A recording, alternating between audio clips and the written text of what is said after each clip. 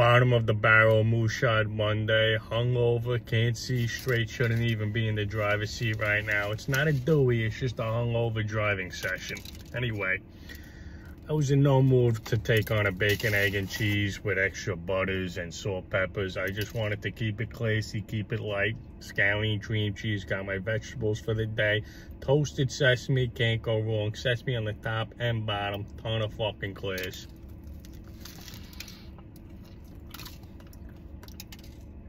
When the cold weather comes, you gotta get it toasted. I don't give a fuck about the rules and whatnot.